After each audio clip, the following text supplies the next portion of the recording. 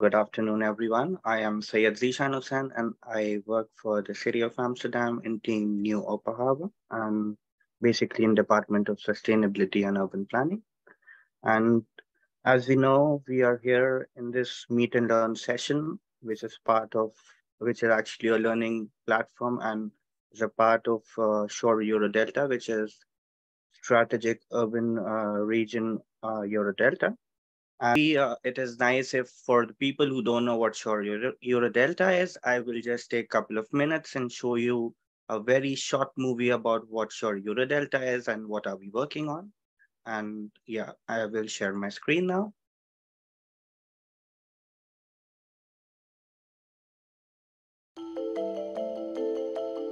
Global population has been shifting more and more from rural to urban regions, and also across regions. Approximately 45 million people live in a highly urbanized region, known as the Euro Delta, with a vibrant economy and a strategic location surrounded by the Rhine, Meuse, and Scheldt. The region has the potential to become one of the world's most developed and sustainable megaregions. It is our planet's biggest spot of light.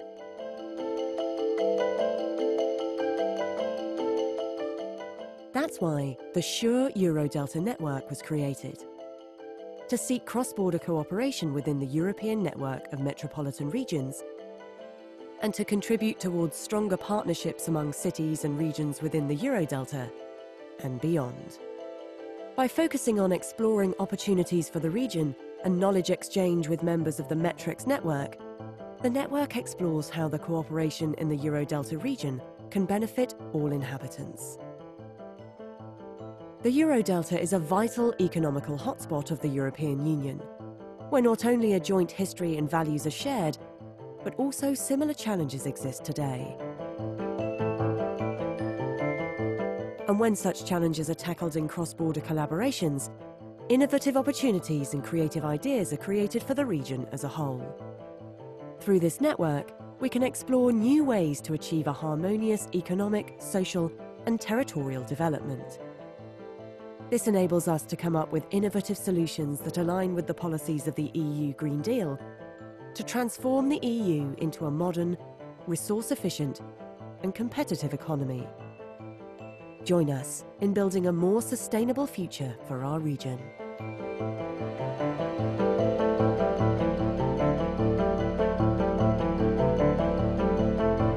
Anyway, I'll put in link in the chat and everybody can see. Here we go.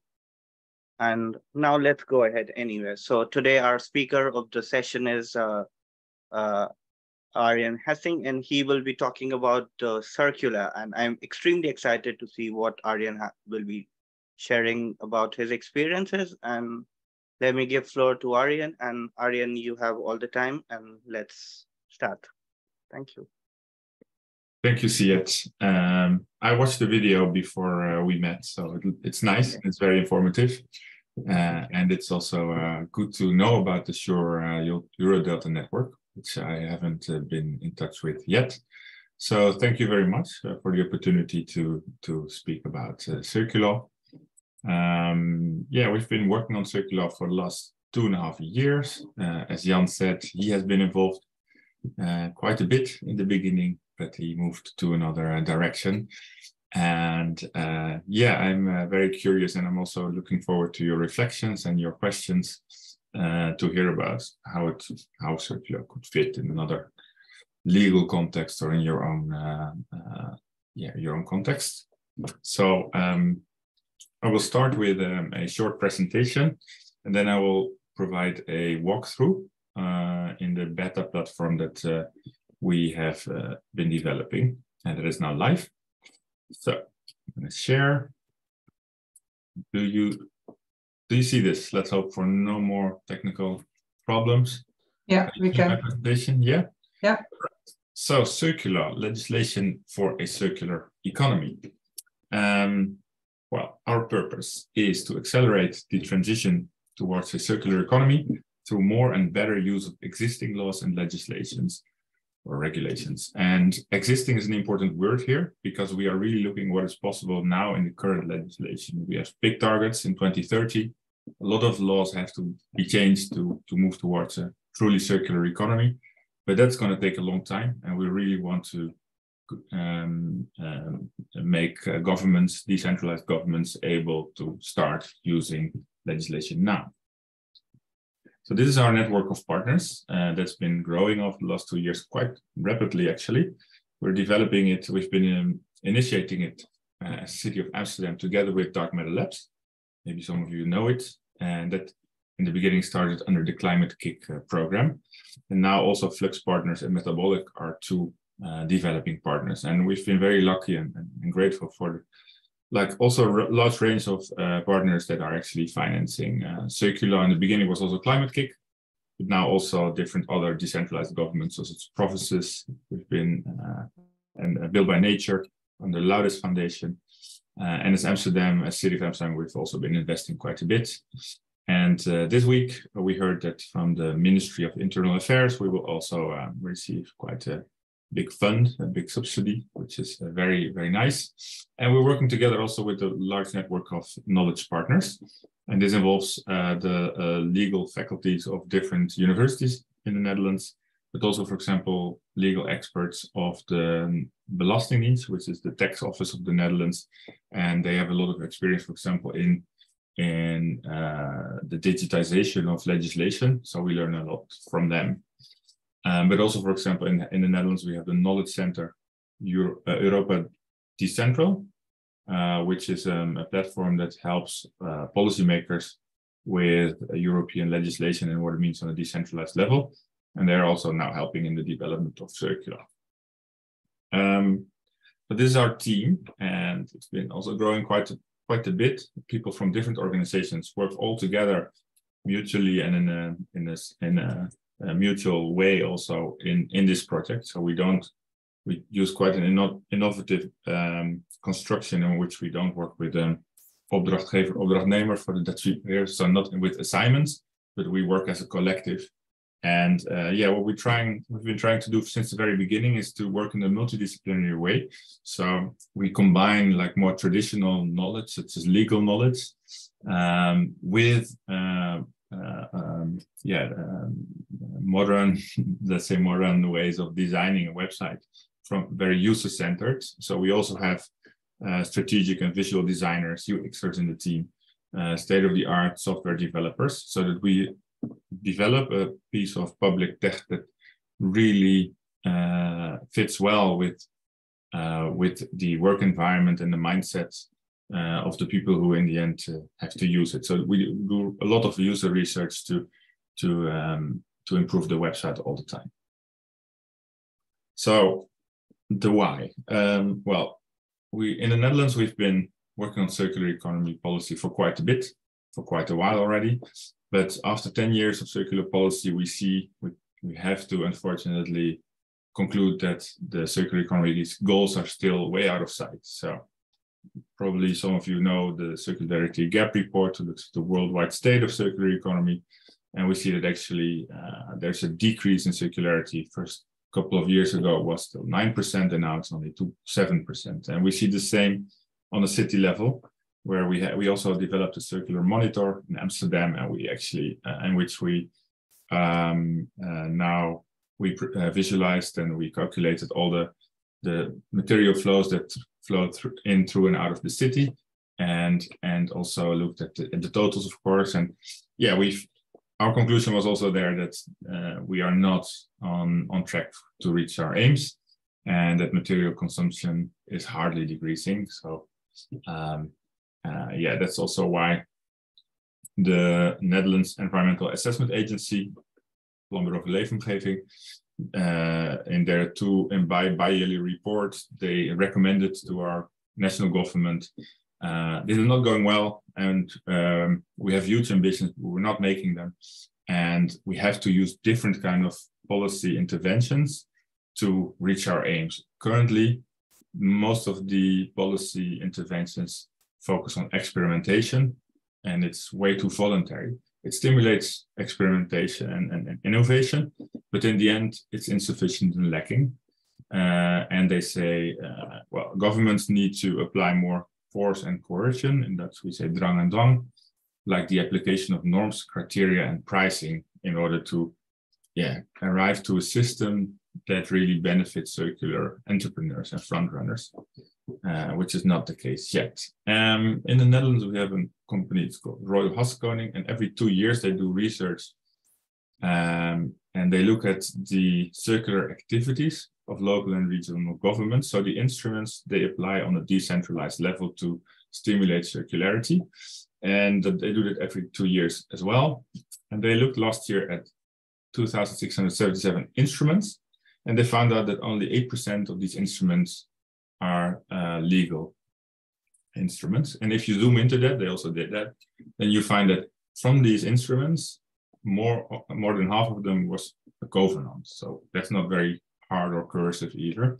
So if you really zoom into the instruments that are actually have more of force and coercion character, then you find only 33 instruments, which is just about 1% of the total amount of instruments that have been applied.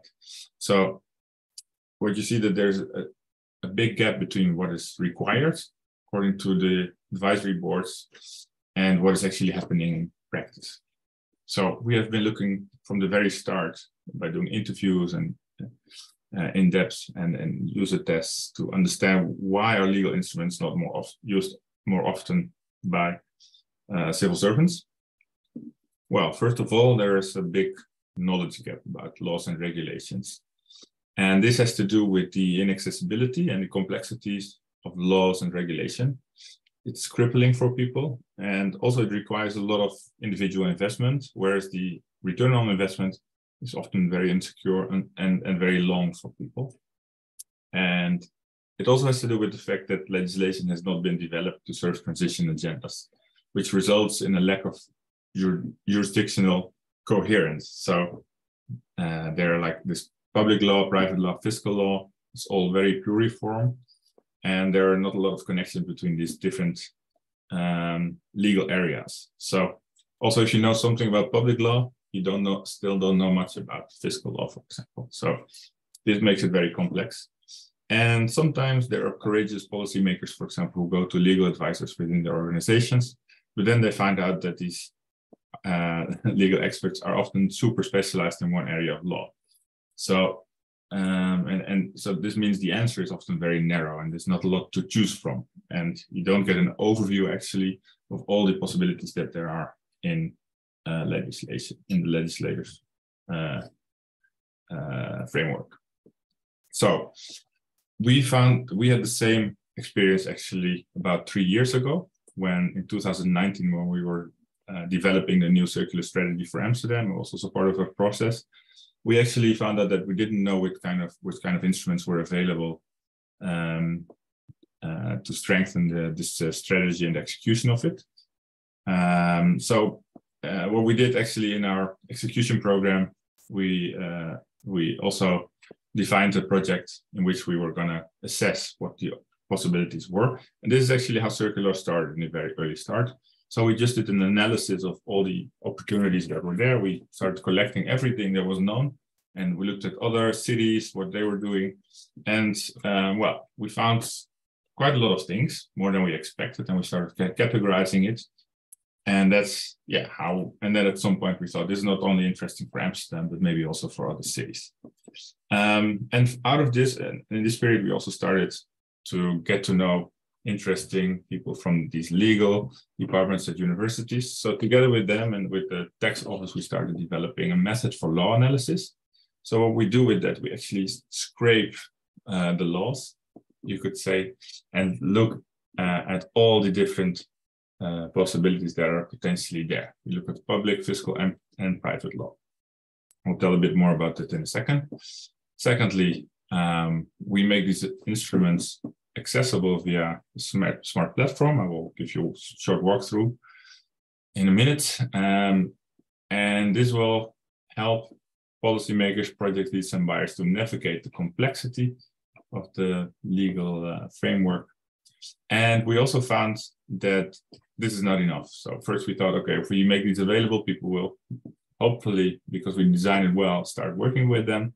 But it needs more activation and it needs more guidance in application, because professionals are not used to implementing legal instruments.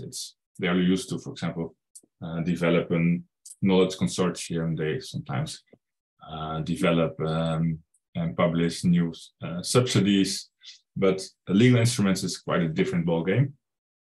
And lastly, we assist in the application of mix of instruments. I will also tell more about that in a minute.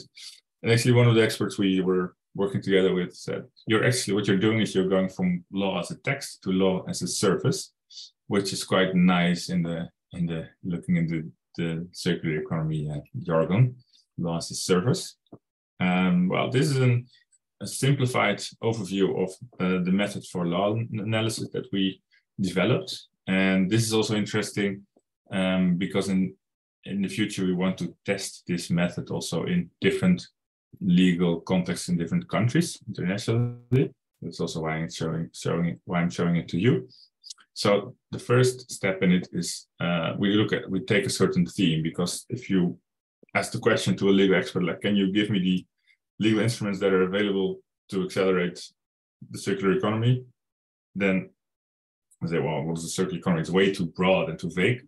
So we ended up at the level of different teams. So currently on CircuLaw, you can find, for example, timber construction, circular mattress train, and circular wind turbines as teams. And then from this team, for example, timber construction, we start to analyze this team, and we look at the different chain phases. So from resources to design, production, the use, and the last phase, like the waste phase, which we are not calling the waste phase anymore. So we look at these different phases. What do we want to achieve in these phases? What are the hotspots? Where are the trigger points where we can do something with?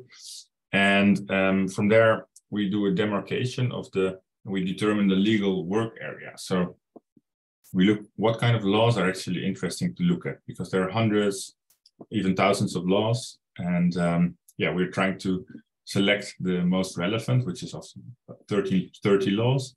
Then we look at all these laws, we do an analysis per legal article, per provision in these laws, and we look at them from different angles in a creative way, like what is possible? How can you use this article? Where's the space? How can you use it in a way that it stimulates or even enforces circularity?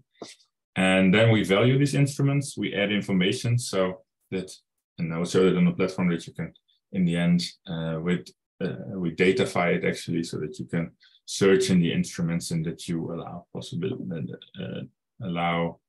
to categorize and to organize the different instruments. And then a very important step, we also have copy content expert on board, is to rewrite this legal output that comes from legal experts in our team to understandable and applicable language, because in the end it's non-legal people who have to apply it. So we want to make, and that's quite a difficult job actually, but one of the biggest challenges for us. And in the end, what we're trying to achieve with that is to offer concrete options for actions. And actually, the essence is that we want to offer legal action perspectives for circular policymakers, project leads, and buyers of local and regional authorities. So what does the platform have to offer now? Oh, going to a different screen. So this is it. This is what it is now. It's still, as you can see, a beta version of CircuLaw. We've been launching it in February. We've been developing different prototypes, which have led to this version. And although it's well designed, but it's just a beta version. So now we only have 3 different teams. Now they're quite different in nature. We did this on purpose because we wanted to test the method for law analysis, but also the whole structure of the website to see if it works on different teams, for example, in construction, but also in consumption goods. If you look at the website, you can see the different teams and some information about what CircuLaw is. And here is the news. I will see if we can translate it. So we can also, So it's the normal website is just in Dutch. There is a an English shorter version of the website, which we will, when we have developed the platform a bit further, we will translate it more into English. But now, if you want to give some information or share it with people, you can click on the English version, which is just an explanation of the website. We go back to the normal website. Here you can find some information about what CircuLaw is. We have a news section here. And then, all the content is under the different teams. So for example, timber construction, if we go there, there's some information about timber construction here. And then what we see is 3 different types of overviews where we actually stored and present the instruments. And here are some highlighted instruments. And these are often the instruments that have been applied already, for example, by other cities or provinces, which also offer some guidelines and some examples. And when we go to the list, here you find a list of 31 timber construction measures, and they're all here. And it's possible to actually filter on some of the instruments have an example or guidelines. But it's also possible to filter on your government level. So you can select the national, provincial, or municipal. And here it says 0 because it's translated to English, so it's not right anymore. And then you can select on the different legislative domains, but also on the R ladder. So you can, if you want to select the measures that have an effect high on the R ladder, then you can select them here. Well, if you look on for example, the instrument, this is the instrument page. So here on the left side is a short description of this instrument, and we try to keep this short and digestible as possible. So just what is it, how can you use it, and information from practice. So also links to other websites or places where this already has been applied. And we give some information about requirements and restrictions and the legal, more technical explanation. And here on the right side, you see on which, so in this case, it has an effect on all R's on the R ladder. And we also developed a system that gives an indication of the legal of the influence and the legal visibility of the instrument. So it's just an indication. It doesn't have a scientific base. We cannot do that for all instruments, especially if they never have been applied. And here you can find some information. The estimated influence of a measure is based on the enforceability, how much direct influence the instrument has, how long it works, and how many people it concerns. So based on this, we make an estimation on if it's a limited, average, or high influence. And the legal visibility has to do with how risky an instrument is. So what is the risk of failure? And this has to do, for example, with the amount of jurisprudence that is there, how often it has been applied. Second overview we have is the overview which shows the instruments in conjunction. So I cannot translate this because it's an image, but what you see here actually is financing, experimentation, rules about reuse, policy formation. So what you actually see here is clusters of those same 32 instruments. So that gives more of an overview for use. And from the user tests, it appears that users find this really useful and interesting to see how these instruments, the instruments with the same nature are clustered, but also how they are interrelated. For example, here if you the connection between omgevingsvisie, environmental vision, and environmental program, and how it is related to an environmental legislation verordening and omgevingsplan, environmental plan.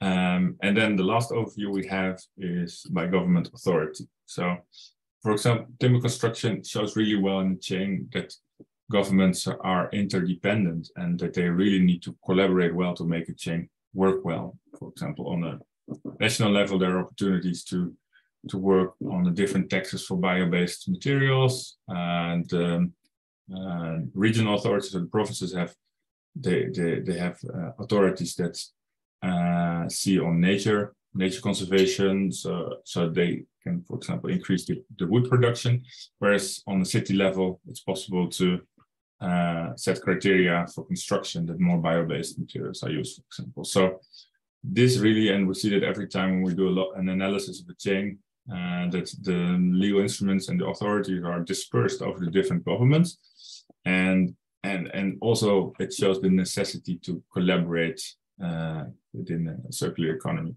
and I think even more than other transitions. And well, we hope that this also helps that you often see now is that different government levels are pointing at each other like, no, but we don't have instruments, they are responsible, and the other way around. That it also leads to a change there in the way collaboration takes place. So to get back to the presentation, 3 more slides. This is where we stand now, and we have quite a lot of things that we are working on with the team. Actually, big next thing that we are going to develop, we are actually developing, we're building a lot of knowledge and a system for it at the moment. And we hope by the end of the year to publish the first version of this web section is EU legislation. So we're currently doing a thorough analysis of all the relevant EU legislation that is coming at us, and also what it means for decentralized government. So what are the opportunities? What are the new authorities and powers that come out of it? And we are now building knowledge also, and we're publishing white papers, which are already available through our open research website, which I can share in the chat. So this is a big next step. And we are working on policy instruments and mixes and coherence. So in the future, we also want to inspire policymakers, for example, to combine instruments more. So if you use a harder legal measure, like forbid something in a few years, for example, the usage of a certain polluting material, then it's even stronger if you combine it with a subsidy that helps companies arrive to that point to develop new products, for example, and at the same time also organize a knowledge network or innovation network where they can work together to actually arrive there. We call this levers for change. And we are also spending a lot of time and effort on defining what actually is the right service we can offer. So in one way, we are offering now, for example, these guidelines on the website, or explaining how, through examples, how others did it. But we still see that it needs a lot of activation for people to start working with legal instruments. So we are now in the metropolitan region of Amsterdam. There's a collective working on timber, collective of different municipalities. Together with them, we're going to test in the coming half year as community of practice to see how it works if different cities at the same time start implementing the same instruments and learn from each other while doing this. And we want to abstract a model from it that we can apply to other existing communities of practice in the Netherlands. And we see more and more that this is probably a good way to give guidance and help in a scalable manner.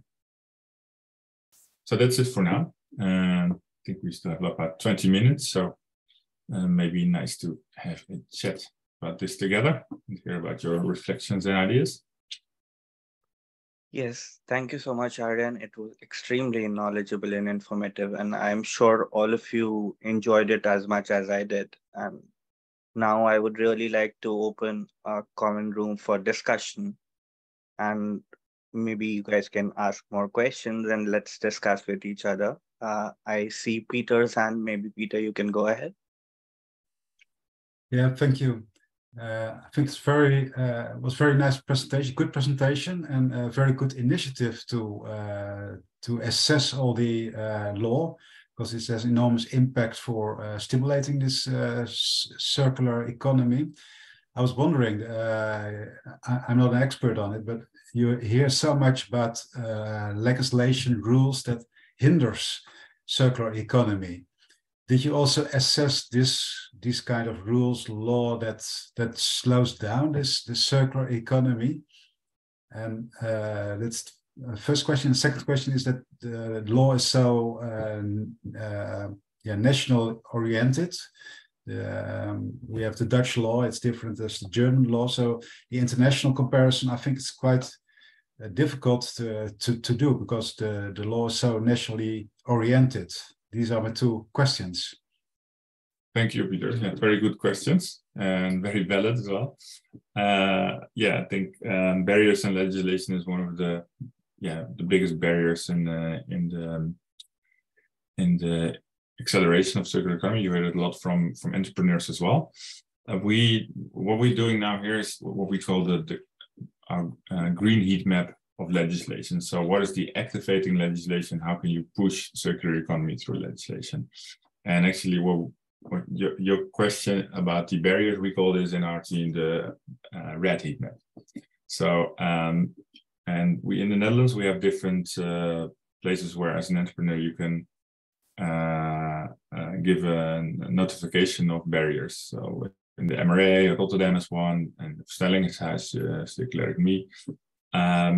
They're not working together as well as it should, but there are places where they can do it. And it often appears that in practice, it's not the law itself, but the interpretation of the law that causes problems.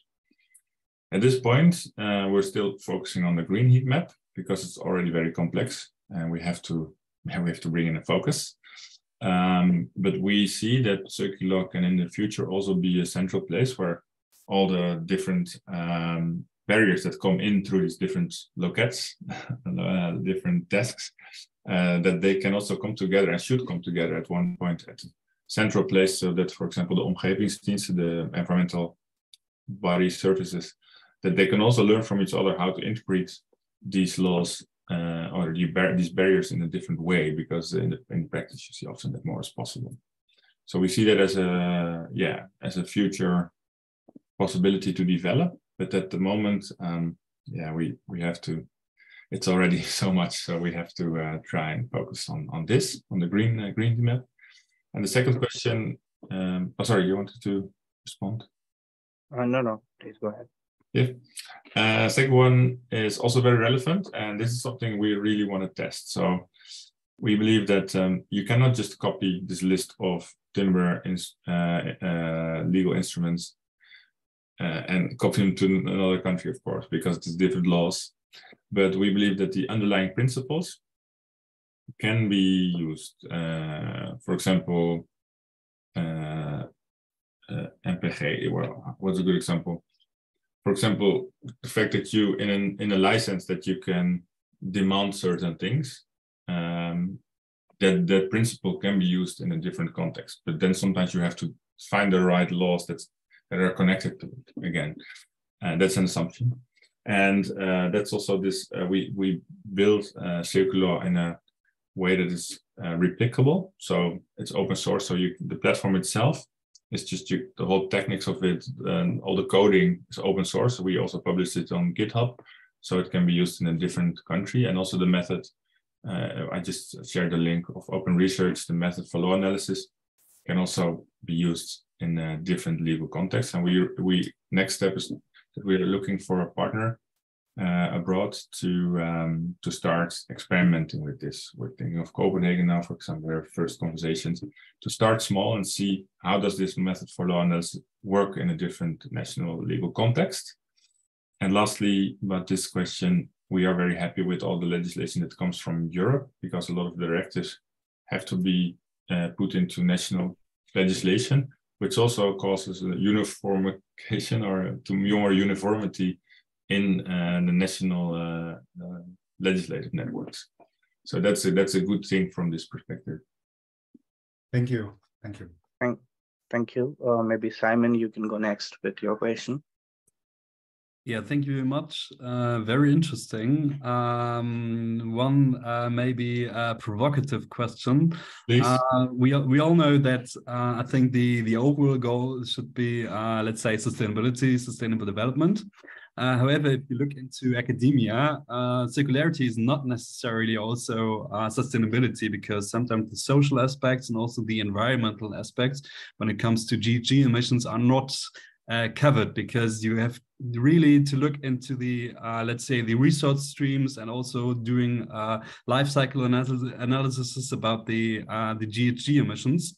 And on the other hand, there are also some other, well, upcoming interesting laws when it's coming to the Green Deal, or when it's coming to the German legislation, which has been passed this year. This is called the Supply Chain Act.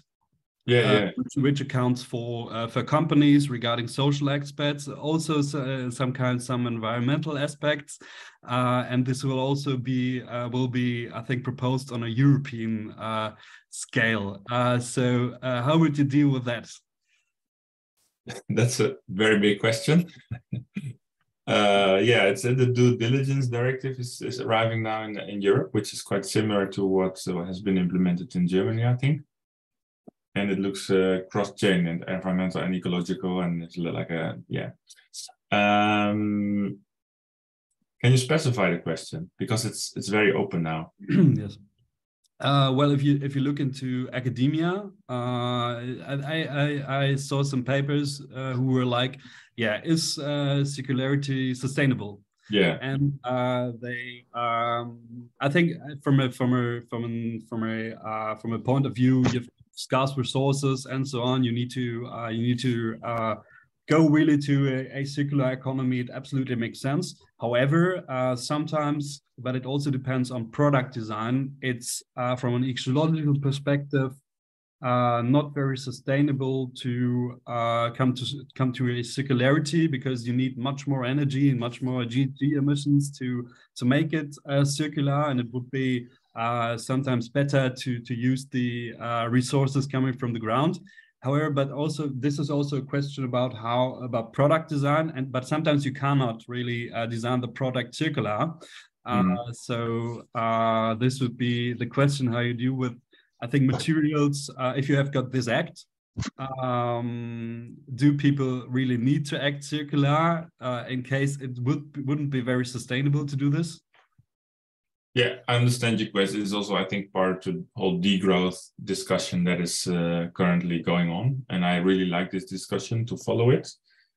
At the same time, it's always when you work on a project like this, I'm trying to avoid it a little bit, because we're trying to make things also more practical. And well, most practically looking at this, we use this R ladder. So I think the highest form of circularity is refuse or totally rethink. And often when you look at these different chains in the phases in the value chain, they are often more in the first steps of the chain.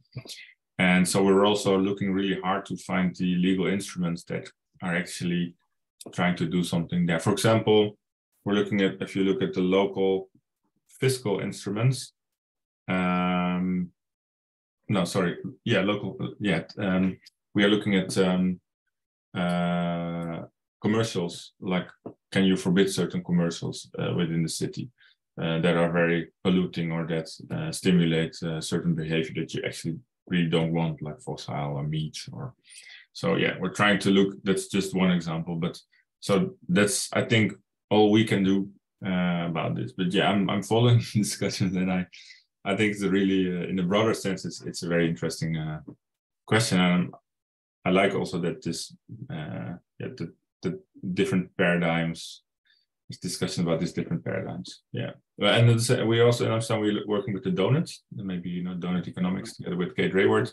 So it also addresses a lot of these questions, like really looking into this chain. And in the monitor, we're also looking at the MKI, so the environmental costs, trying to calculate this. Yeah, so we're trying to make this practical. Thank you, Arjan. We also have one more hand from Dagmar. Maybe Dagmar, you can. Yeah, thank you. Thank you very much for doing this presentation. I've seen it before, but now you need to see it twice to really start thinking, I realize. One of the things, as you know, we are working right now on an Interact project with Northwest Europe. So that's also some of the project partners are here from Germany and Belgium. I heard you saying that now you're talking with Copenhagen about change to copy this I think it would be really interesting to do it also for Germany and Belgium, because then you can get this cross-border aspect in it. And that is something that because many of our companies work in this area and they cross the borders and they're dealing with these two three systems of laws. So maybe it would be also very interesting to actually look into this area. This was my first thought.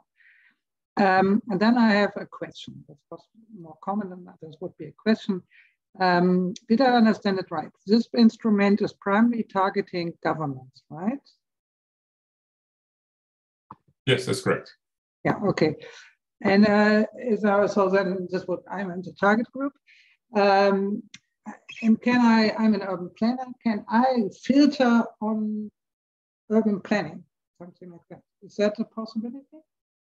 Well, we now have one that is, one filter is environmental law, like omgevingsrecht, which is not exactly the same, but you will get most of the results, I think. But we're still, everything is still in development, so the filters, if it turned out that urban planning should be a very valuable filter, then we could add it.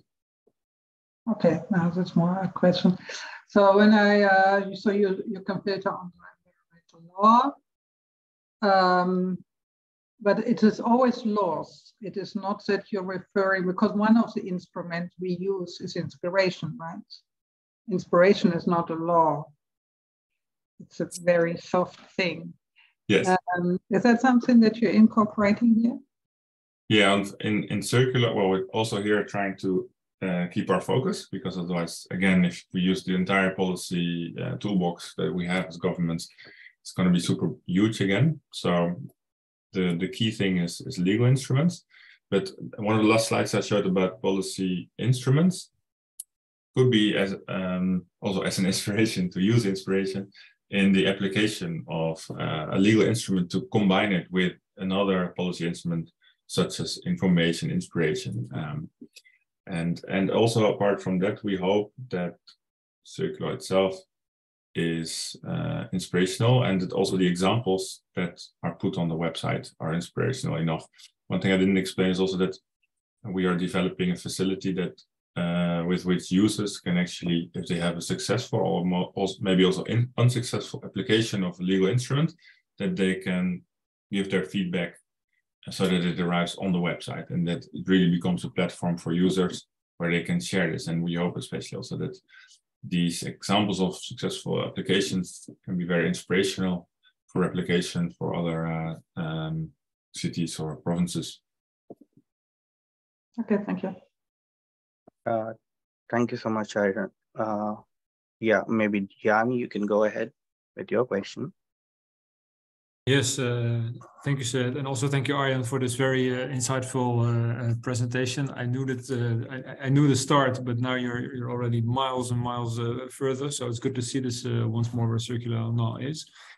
And building a bit further on Dagmar's question, I think a lot of people in this conversation are also urban planners, or at least in the Sure Euro Delta cooperation.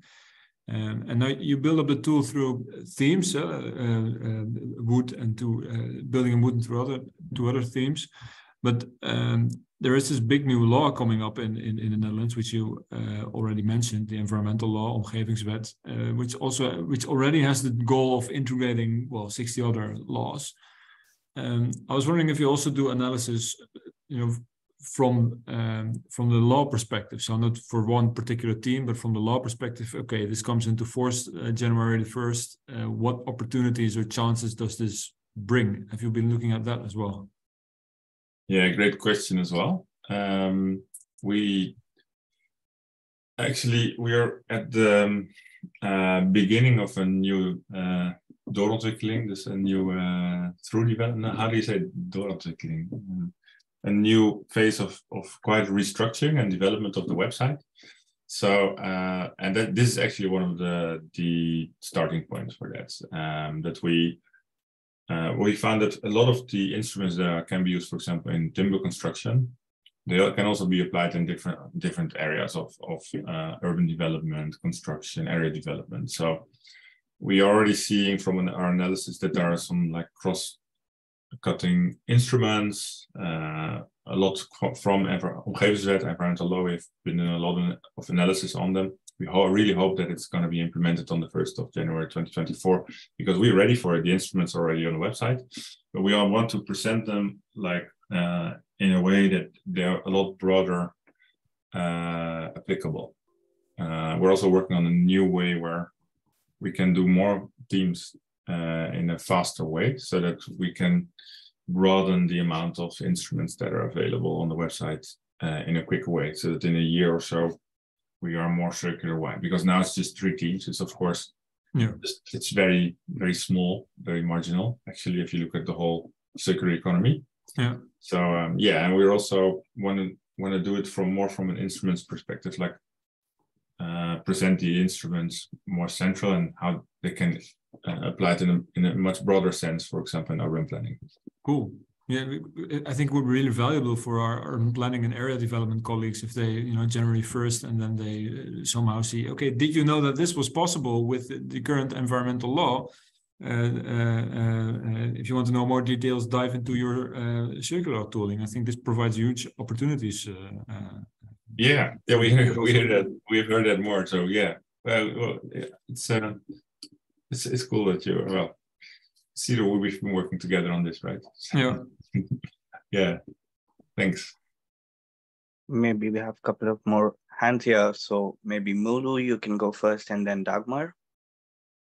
Yes, thank you. Maybe a little bit more of the same from what Jan, I think, was just talking about. From a communications point of view, the first thing I always look for is, why would I do this? And I'm just wondering, like, people will go here because they want to build circular, but is there also something that can point out the advantages of doing it circular if you use these tools and regulations instead of doing it non-circular? Like, is that incorporated at all? Like, yeah. Very good point. Yeah, very good point. It's also quite a complicated question, because you can give some data on why it's better, but I think this question goes a lot deeper, also from like an internal drive perspective. So we also have a researcher on board who's looking at incentives and the barriers personally that people have to start working with these legal instruments. As we saw in the numbers, it's just only 1% of the instruments is legal. So there's something going on there. So why do people not use it more? And I think it's also part of the culture within organizations. So I think they also employees have to feel strengthened and feel supported by management to actually, and also be rewarded to use these more difficult instruments. So it has a lot of aspects to it. I think a lot of dimensions. But I think on the website there could be more words and space to actually incentivize people on it.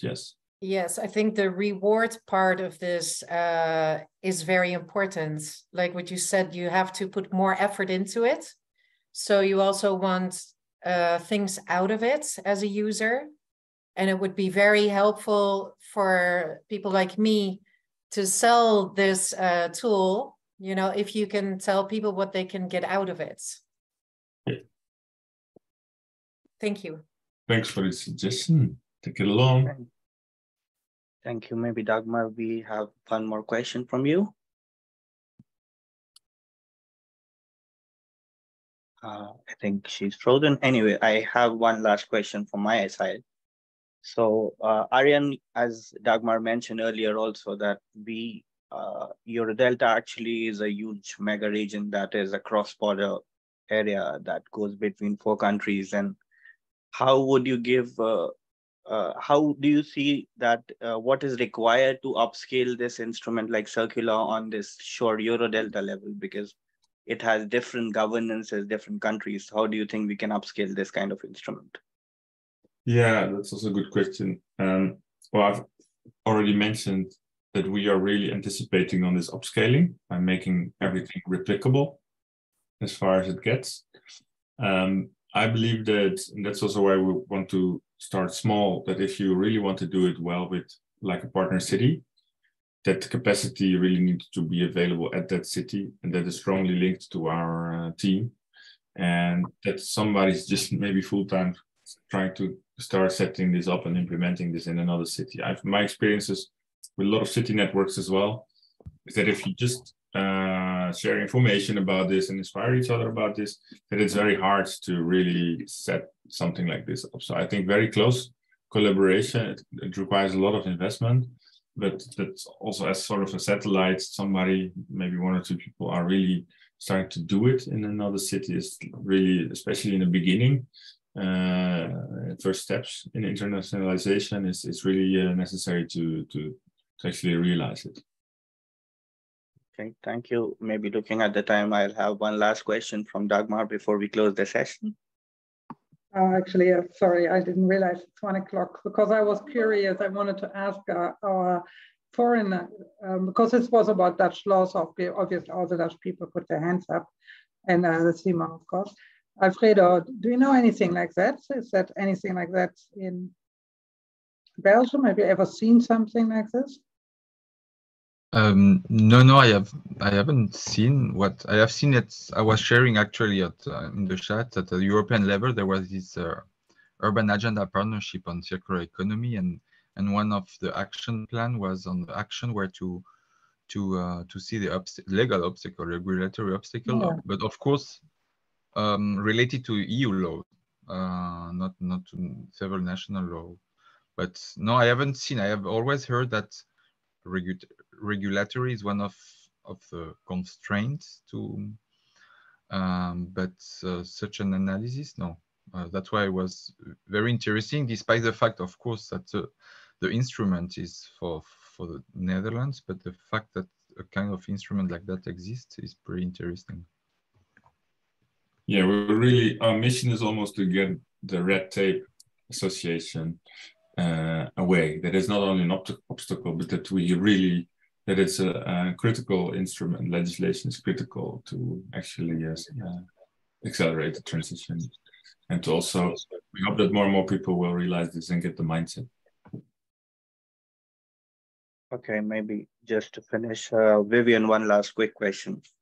Yeah, no, if I understood well, you said that there's a kind of a test case in the metropolitan region of Amsterdam. So I was wondering if this test case has started, and maybe suggest that if it's just started and there is time to get back to that, maybe in some months, that we probably you'll be the host of another meet and learn case that we know how it's going on, because I think that might be actually important to see how progresses are developing.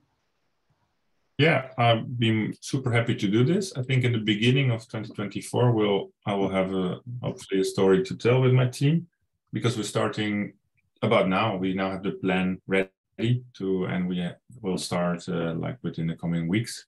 So yeah, and it will take about half a year until the end of the year. So we're very happy. I'm very curious to see what comes out of it as well, and very happy to share that with you in a similar session in the beginning of next year.